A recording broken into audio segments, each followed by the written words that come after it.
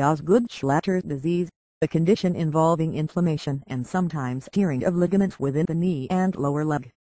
Treatment is by rest, casting if necessary, and sometimes surgery. Osgood Schlatter disease is caused by repetitive stress or tension on a part of the growth area of the upper tibia, the apophyses. It is characterized by inflammation of the patellar tendon and surrounding soft tissues at the point where the tendon attaches to the tibia.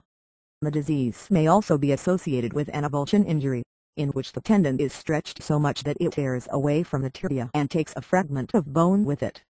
The disease most commonly affects active young people, particularly boys between the ages of 10 and 15, who play games or sports that include frequent running and jumping. People with this disease experience pain just below the knee joint that usually worsens with activity and is relieved by rest. The bony bump that is particularly painful when pressed may appear on the upper edge of the tibia below the kneecap.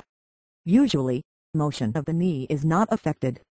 Pain may last a few months and may recur until a child's growth is completed. Osgood Schlatter disease is most often diagnosed by the symptoms. An X-ray may be normal, or show an avulsion injury, or, more typically, show that the apophyses is in fragments. The disease usually disappears without treatment. Applying ice to the knee when pain first begins helps relieve inflammation and is sometimes used along with stretching and strengthening exercises. The doctor may advise